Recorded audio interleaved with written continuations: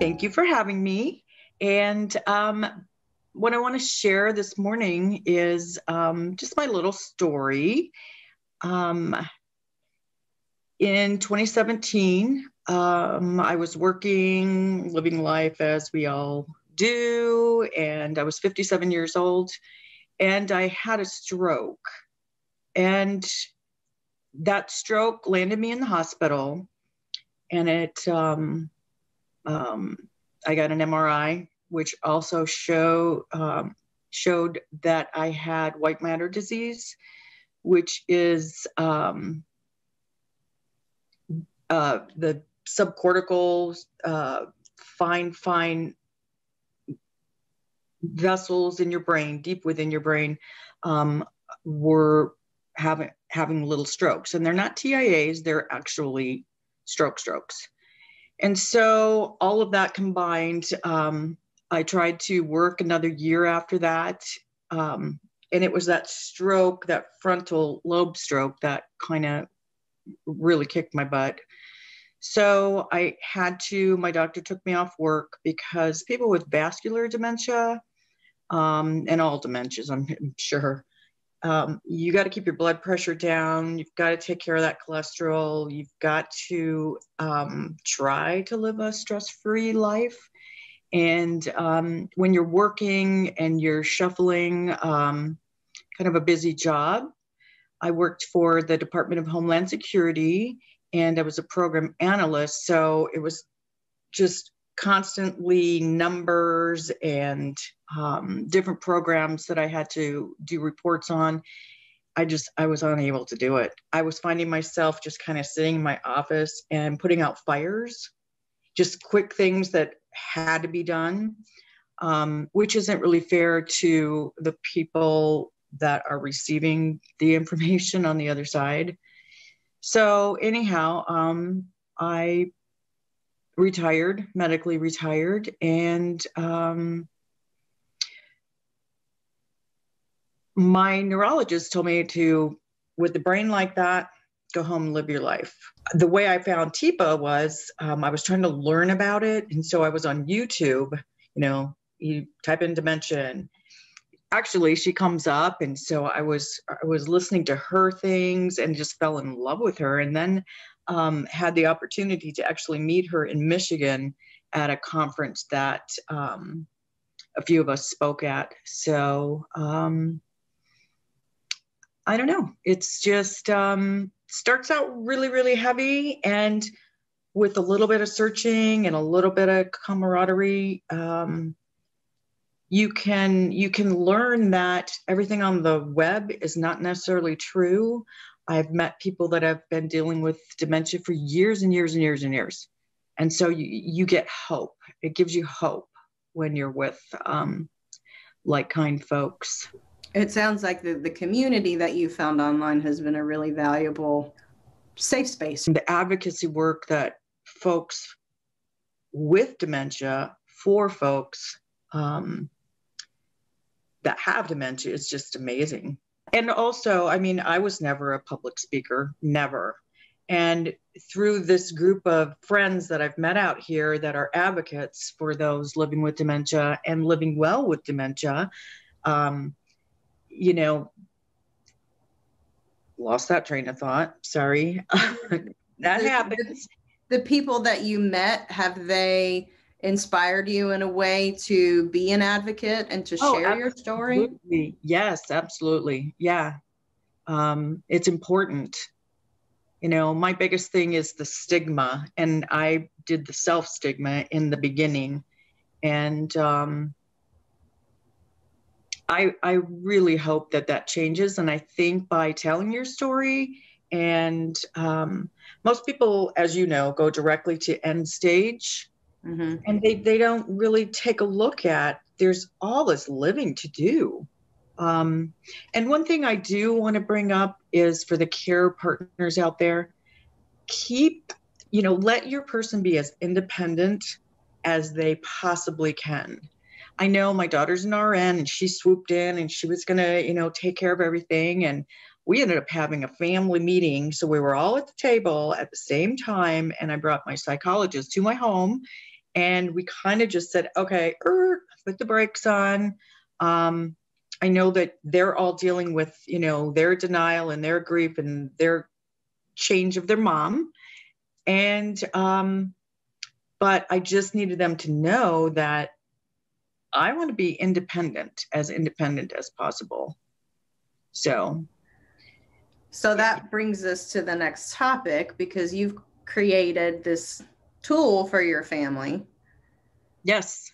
To help guide them through this journey to understand things about you and what you want and what you think you'll need as you progress. Right. So as most folks that get a diagnosis of dementia, oftentimes you basically just hear, go live your life or go get your affairs in order. And I actually panicked, and after seeing what's on the internet, and I did. I created this little binder, and I call it Graduation from Earth School. And what it is basically my power of attorney for healthcare, my will, my state end of life registry, which shows exactly how I want to my choices for late stage. So my family doesn't have to make them. They're made, they're done. And I didn't want that burden to be on them as far as, well, I think she'd want this, or I think she'd want that. I've got all of my beneficiary forms. I've got, let's see, my long-term healthcare policy, just every little thing that I could think of that they would need to have access to, and easily, without trying to find someone to help them with phone numbers and this and that and the other thing. So I put that together as a gift to my family, and I update it as need be, or when I, change something, I take the old out and put the new in. And I don't know. I just suggest that don't run home and do that right away. Kind of be in yourself and know that there's life after diagnosis. But consider, when you are putting your affairs in order, just kind of make it simple and easy for your loved ones. And so they're not having to make those hard decisions. Yeah, because I think, families, it's hard enough. And so this might take a little bit of the stress off. Now, you said that you gave this as a gift. Do you think that your family received it as a gift, or were they kind of like, Mom? I think so.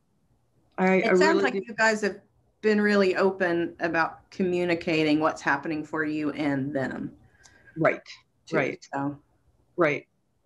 Yeah. I mean, and it's in the office in a certain place all the time. So it just makes it really simple for them. I mean, if I were to have another stroke today and was nonverbal, they can go to the book and figure some things out.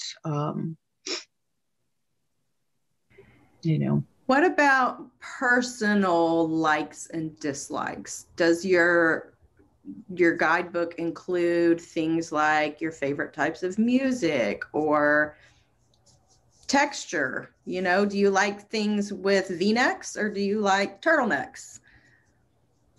Exactly. No, I don't have that in there, but I have it on my list to put in there, because I have learned that wasn't something I even thought about, but I have learned from others that, yeah, that is so important.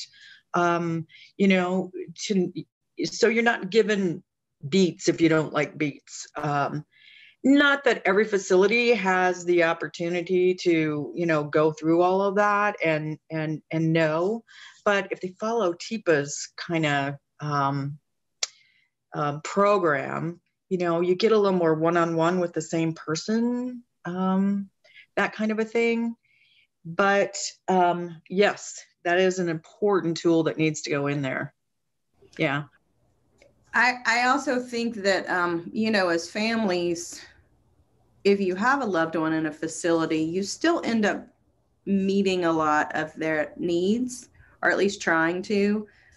So having some of that personal stuff, if there's a particular situation that somebody's trying to figure out, if somebody's in distress and you know that they really like chenille blankets, maybe you bring in a chenille blanket, and that could be something that's calming for them. So that's just a small example of why it's really important to know, Yes, as a family, what the likes and the dislikes are. Yes. And of course, being flexible with all of it. I've loved eggs my whole life, but who knows if I'm going to hate them one day, Right. No, I think that's such a great idea. And I have learned that. It's on my list. And I just think that needs to be with anyone, in a hospital setting, or, that kind of or a long-term care facility. So did you partner with any legal professionals, or just with your family, to sort of figure out what are all of the parts and pieces that I want to include in this book? I did not do the, other than a will, I did not do the whole legal thing. My state here in Montana is pretty straightforward. You just go online and you do your end of life registry. It's registered with the state. It's on your driver's license. It's on, it's in my little book. And those are the hard decisions, I'm not sure we want to talk about those on this particular call. Well, we do call them challenging conversations. Yeah. Well, there we go. But they're the things that I chose under certain circumstances, no feeding tubes, no this, no that. And those are the hard things I didn't want my family to have to make, because it's already done. That's really the main thing. The rest is just kind of like easy peasy. I can call, for long-term care and find out what all we need to do. But that registry really is the key to the book. My choices. And not heavy-hearted for my family to have to make them. Right. And they have access to it now. So yep, you guys can think about it and talk about it and figure it out and work it out now, yep, so that everybody's prepared. It's hard enough. I have a little bit of a different background. I lost my father to brain cancer 13 years ago. And I remember being so shocked by, even though I was prepared for all the things that were going to happen and knew that we were going to lose him, I was so thankful that we didn't have to make any of those big decisions because it had already been done. Losing him was hard enough. Hard enough. Even as prepared as I was, it didn't change the fact that I lost him. Yeah. So all of the prep work in the world doesn't, the reality of it is still enough. Yeah. Yeah. So you were given the gift as well. Yes. It was all, yes. So thankful for it, because I've seen a lot of people who didn't have that option, and I know how hard it can be. Yeah. Yeah. And when you're grieving and there's a loss, whether it's the loss of a life or even just the loss of capacity in some sense, our brains don't work like we hope they will, because you have all of this other emotion that you're dealing with. So it's difficult to think through some of that. And I commend you for facing all of those challenging things and making decisions and trying to figure it out, because it's a scary thing to do. And I'm sure it was not an easy process. Yeah. But now. Well, and I live in a state that has, but it has to be through the court. I know that it is growing in many communities, but, or in other states, but like Oregon, and I'm not sure off the top of my head which ones, but I live in a state that has medical aid in dying, but not for folks with dementia, which really irritates me. I mean, I can fill out a registry and I can make decisions to not be fed and all of these sorts of things with dementia, with a dementia diagnosis. I can do that, but I can't. I mean, it just makes no sense to me at all. And I hope eventually some of that will change, and I understand the pros and cons of it. But I'm an advocate in that realm as well. Well, and I support that. I'm not speaking for PAC here. I'm speaking for me. Right. I do think that it's something that we have to look at. We had Kelly Bone recently did a conversation with us, and there are many states now where people can do some sort of assist in dying with the terminal condition, but not with dementia. Not with dementia, right.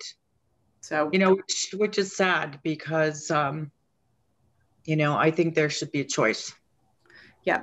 And I think that more people speaking out about it. I know there are a lot of really amazing organizations who are doing work in this area. And I hope that they're listening to people like you and like Kelly, who will be willing to work with folks and figure this out.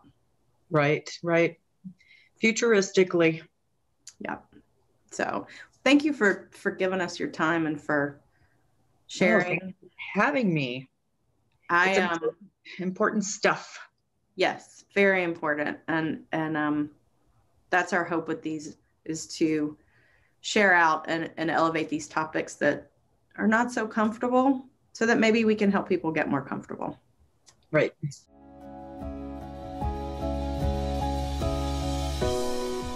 Hey folks, thanks for watching. Please like and subscribe to help us spread Teeps's positive approach message around the world. And don't forget to click the bell to get notified when new videos are posted.